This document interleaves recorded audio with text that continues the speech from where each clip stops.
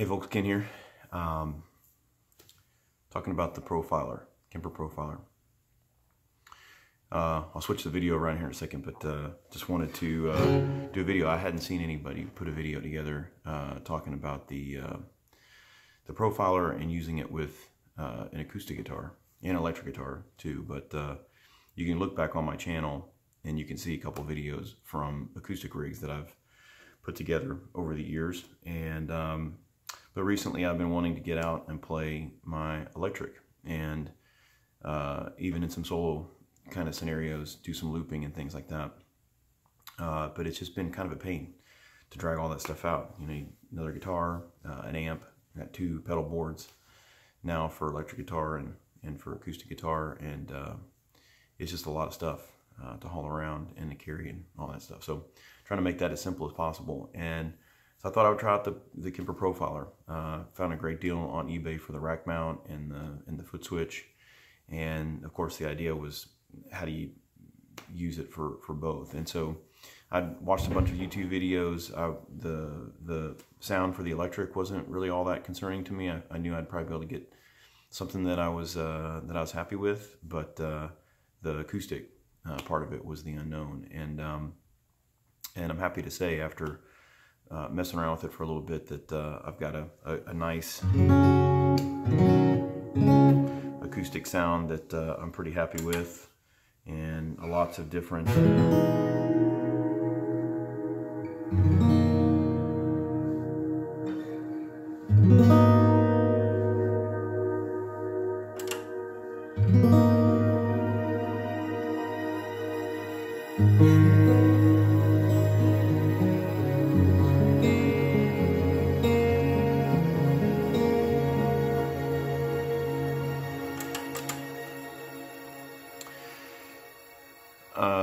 yeah, so, you know, I was using, as you can tell if you look at my other videos, I was using some Strymon pedals and different things for reverbs and delays and stuff like that. And the effects rack in this thing is pretty impressive. And I'll spin the camera here around a second and kind of show you what I have set up at this point. But anyway, pretty happy with it. I'll give you kind of the layout of what I've got set up here for the acoustic and the electric. I've only had this thing for a couple days. I've been messing with it for a couple days. I've really enjoyed it. The only kind of unfortunate thing is that every once in a while in the browse mode, when I'm setting stuff up, that it'll lock up every once in a while. And it doesn't show any errors or anything like that. It just basically stops output. I can no longer hear the guitar, and the only thing I can do is turn it off and turn it back on again. So when I'm editing things, I tend to save frequently, just in case something like that happens. It's actually happened like 3, 4, 5 times. And I have the latest firmware and all that stuff installed. So anyway, let me switch it around. I'll kind of show you the panel and what I have set up. All right, so over here checking out the profiler now.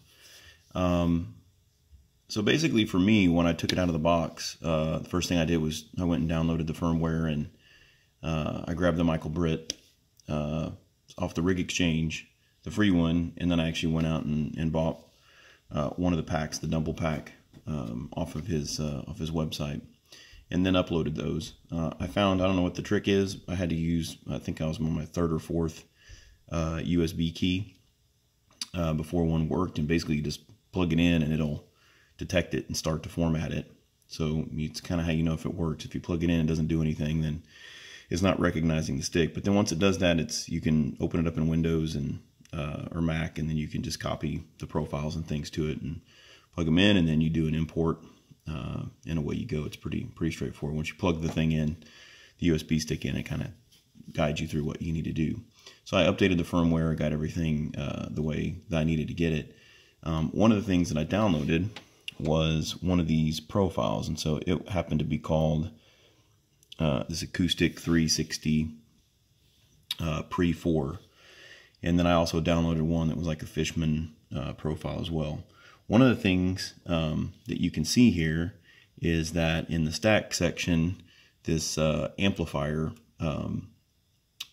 is turned on, and I don't like the way that sounds. I like the way that it sounded for kind of a lead, acoustic lead tone, because one of the things, and I don't know if you can notice it, or not, but if you have this on, you can see here the gain works, right? So this is an acoustic guitar, but the gain works here, and so you can kind of get it to break up a little bit, almost like you have a distortion pedal or an overdrive pedal or something like that. If you turn the amplifier off, then this doesn't work anymore, but it really cleans it up.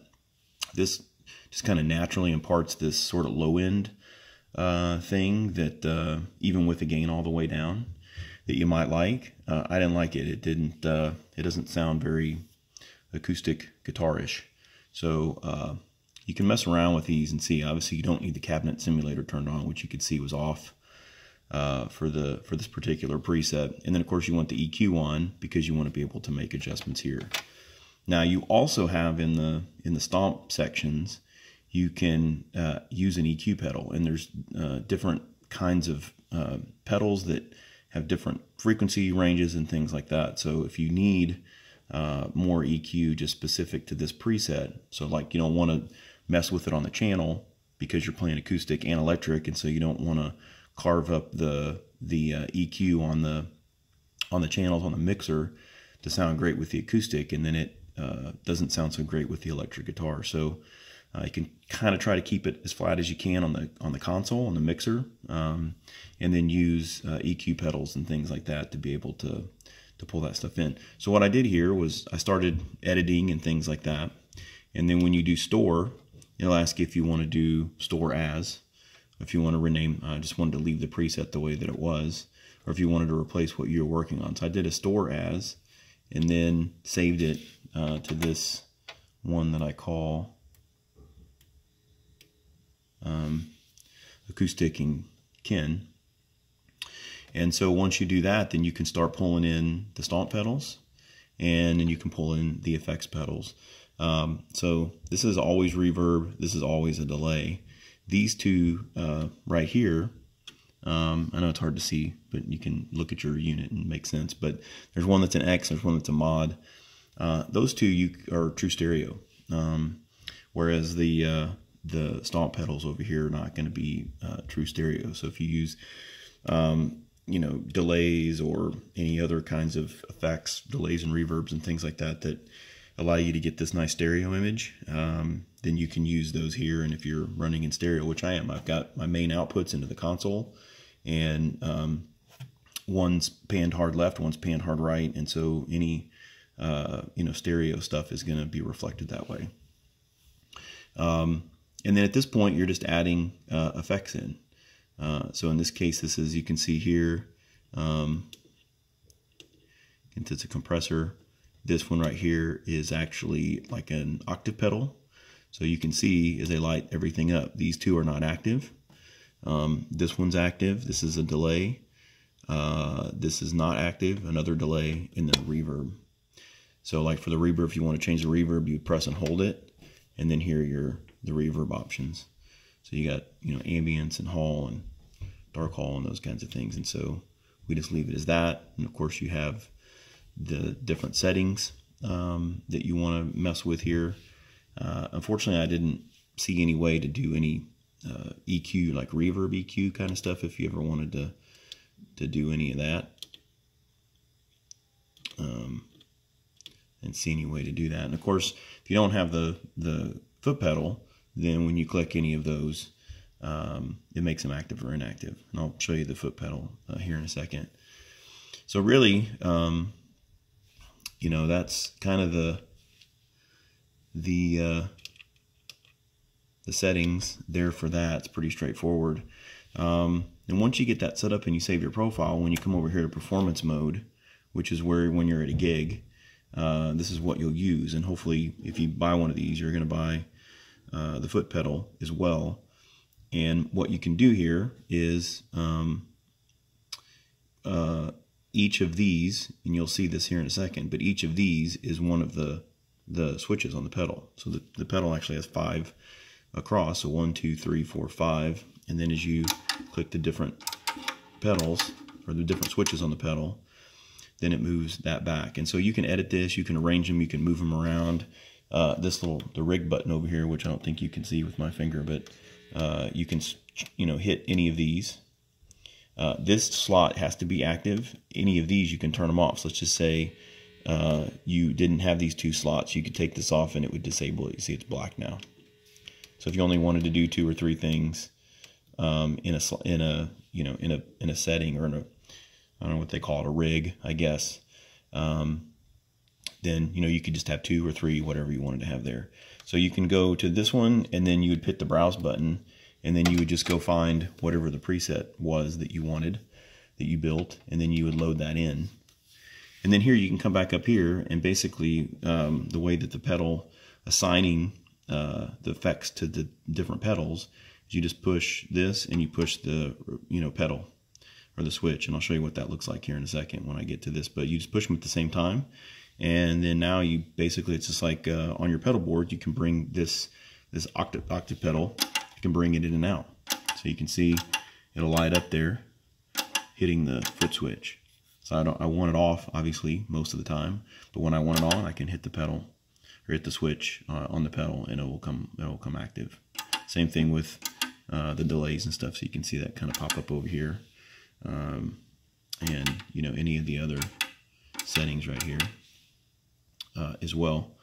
So it's pretty straightforward from that point. I just have this one rig set up, so I just have 5 settings basically. 3 for electric and then 2 for acoustic. And the only difference between these two is this is that clean that I played at the beginning. This is, you can see here, if you look over here, I've got the amp turned back on, and then I have this kind of cranked up a little bit. So again, it's kind of introduces that distortion or overdrive kind of a thing. And it sounds pretty good for like a lead tone. So if you're doing a loop or something, you could get that working, and then do kind of a lead tone over it. And I'll actually do that for you here in a second when I finish. I'll get that going here. So all right, so I'm on this side now, looking at the pedal, or the remote, I guess is what it's called. So pretty straightforward. There's actually some good videos on the remote. But again, these are your, you know, the banks that you have. So you got multiple banks, you can go up and down. I'm just using one right now. I've named it Acoustic, because what I was going to do is just set up all acoustic patches here, and then move up a bank, and then do all electric, which I will at some point, even maybe go a little bit further than that. But the way that it worked out for me, I just needed kind of one acoustic sound, different effects here. So these are where you assign your effects, and I was talking about this a second ago. When you wanted to assign that, you just push this down, and then push whatever the button is, the stomp pedal or the effect pedal that you want at the same time, and then the light will light up. And you can do 2, of course. This one means this is active. If I push it, it means it's not active. You can actually do 3, but you won't get the other light for that. So let's just say you had 2 different delays. You could assign those to the same pedal, and then this is active, and when you press it again, the other one would be active. From what I can tell, I don't know of a way to shut it off. So I tried assigning 2, but what I got was one or the other, right, was turned on. So it wasn't like there was a third, you know, button press where both of them were off. You had to basically use one or the other. So just kind of keep that in mind. You can see some other notation here. These are different for the looper pedal, and I'll show you what that looks like here in a second. In fact, I may get the acoustic back out and just do like a loop thing for you. But basically that's it. So here's the button up here that switches from looping. Here's the tuner button. One of the things that was interesting about the tuner is that you have to, by default, when you put the tuner on, there's a button up here to mute the signal. So by default, when I took it out of the box, when I hit the tuner button, it did not actually mute the output, which of course you kind of want it to do. I would think that would have been the default, but it wasn't. And so you hit that, and then it'll mute the output, and then you can switch it back and forth. So if you wanted one of the, you know, the tuner that looked like that, can't remember what the name of that tuner is called, or you can do this bubble tuner thing, which is a little bit easier on my eyes. And so then once you have that, of course, you see the same thing down here. So then once you have that set up, I mean, you're pretty much good to go. And so now it's as easy as you know, switching from one preset to the other. One thing that's really cool that I haven't messed with is you can see they have this thing. It's called a morphing mode. And so what this allows you to do is, let's just say, for example, on this channel here, you can see if I click it once, it's there, and if I click it again, it dims that and it's up here, right? So what I could have done, as an example, over here, let's just say for my acoustic side, let's just say I liked it with the amp knob on, right? And let's just say I like that setting. I wanted to be able to do that. Well, I could actually click up here, and then I could turn the gain up, right? So if I wouldn't be able to do that here because I didn't do it, but I don't want to change the setting for that. But what would happen is that now pushing this again basically is like a boost, right? Or you can, from what I've read, you can change any of the parameters. So you can change delay parameters or any other different kind of effects parameters. And so basically you get like two settings in one switch. It's called morphing. So if you wanted to read more about how you do that, it's in the manual. If you wanted to read a little bit more about how that works. So basically you have kind of 10 settings in 5 switches, which I thought was pretty cool. And again, you know, the effects and everything are pretty straightforward, pretty easy to use. Just real quick on my rig here, so this is what I've got set up. I've got it in my little rack. I use, for my acoustic rig, I use an Allen & Heath mixer. And then I'm running into 2 channels here. So I'm running into channels 13 and 14. Again, true stereo. Channel 13's panned all the way to the left. 14's panned all the way to the right. I've got a couple different coax wedges here that I use.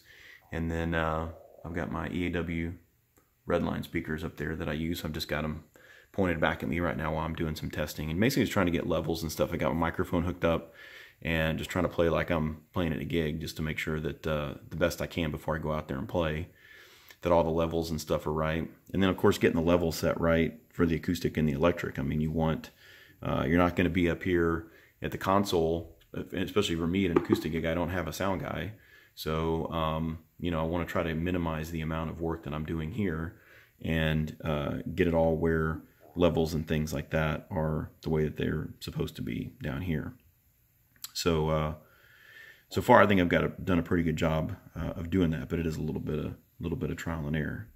But let me hook my acoustic back up, and then I'll try to do like a little loop or something like that. So hopefully you can get a good idea what it sounds like. I'm recording this on my phone. This is my Galaxy S8 phone, which has a pretty good camera. I don't know about the audio, so we'll kind of see what that looks like. But you'll get a little bit of an idea, and I'll put the camera on the looper so that you can actually see the pedals and stuff like that and what I'm doing.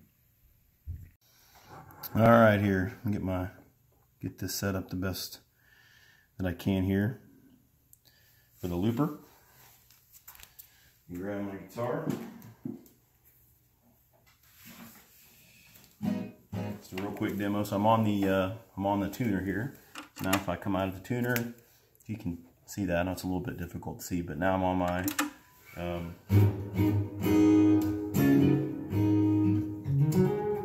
right. So, you know, playing along. I want to get a loop going. Hit the loop. See here. So now I'm empty. So now I can just kind of start playing my.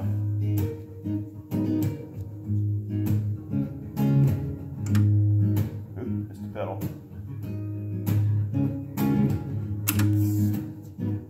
That's first recording. So now I got that going. Now I can switch back over here and switch to my lead tone.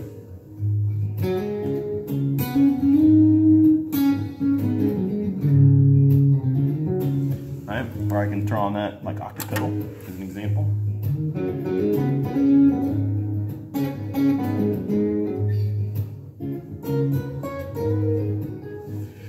Right? Or I can do like a reverb or something. I don't know what's in here.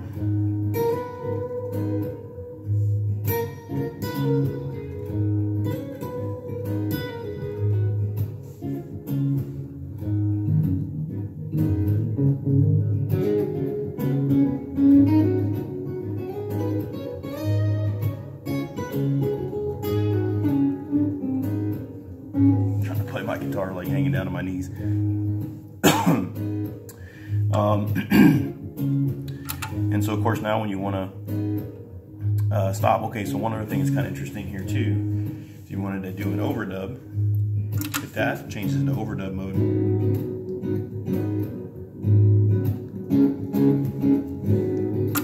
Right? So I just, played the kind of the same lick over the top of it. But the cool thing is, if you wanted to just kill that last overdub that you're doing, you can use this button and it just takes away the last one of the recordings that you did. And then of course this is a cool button here too.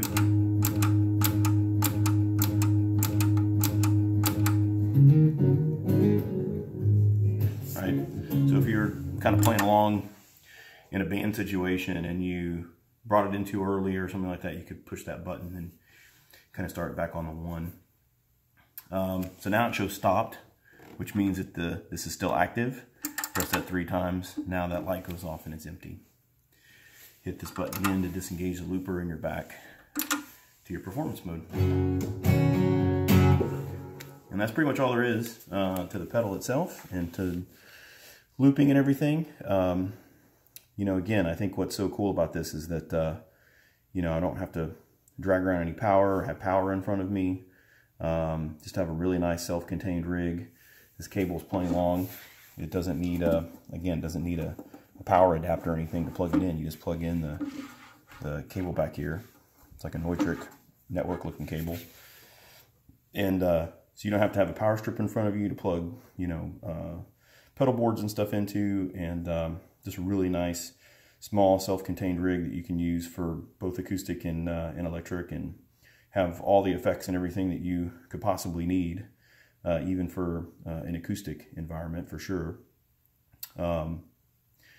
Just super happy with it. I got a gig coming up, and if anything changes or have any updates or decide that I hate it, whatever, I may put another video up. But after having a few hours to mess around and get some profiles set up and play through my rig, I'm pretty happy with it. So anyway, hadn't seen anybody put a video up talking specifically about running acoustic through this thing, so I thought I'll just go ahead and put that up there for anybody that was interested in that. So have fun, good luck.